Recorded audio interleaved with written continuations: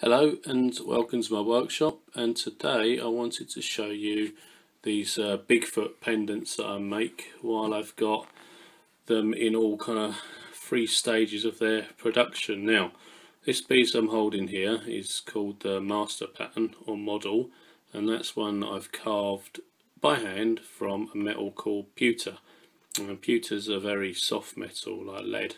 You can carve it like wax.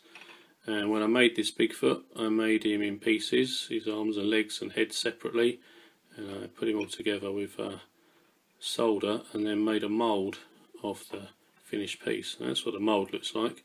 It's a bit like a brick.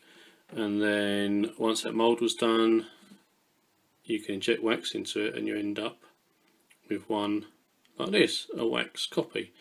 But I try and make the models that I make better every kind of stage of the process. So once I had this wax one, I then went over him with these things which look a little bit like chisels.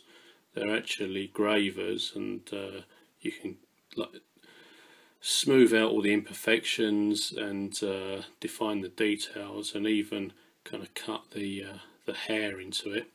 And then when that gets cast into silver, what happens is it's set into what looks like a plaster of Paris. It's actually an investment plaster, and you heat that up till the wax melts and runs away, and then when the wax has melted and run away, you can pour molten silver into the hole, and this is where you end up with a silver casting. Now again, I've gone over it with my gravers and various other tools to make it look as good as the original, and the kind of black fur on it is where I've kind of antiqued it. What you do is you use an oxidizer to basically age the silver, and then you can polish it again, or in this case I put a satin finish again to make the highlights stand out.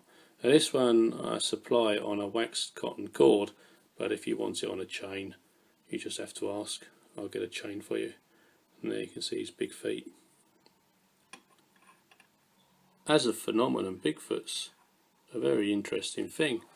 When you associate it with the kind of Sasquatch from the western United States, and it's quite it's a surprise that with so many people who've got cameras on their mobile phones or dash cams in their cars or trail cams that you can set up in the woods, there's not really been any decent photos of it, and yet hundreds of people, probably thousands every year, report seeing things like this. And not just in America. You have a yowie in Australia, and orang pendek in Southeast Asia, and there's one in China, which I forget the name of, and there's another one in India, as well as other places I'm sure. In fact, in England we used to have a wild man called a woodrose who lived in the woods, but I suspect that was more likely to be some poor mentally ill people that got chased off into the forest. So there you go, Bigfoot pendant, solid sterling silver, and they are quite heavy actually, they're not hollow. Oops, there goes the wax one. And you can get them from my online shop, which is argentaqua.com, or you can just buy them off of me directly, just leave me a message. Thanks a lot. Bye bye.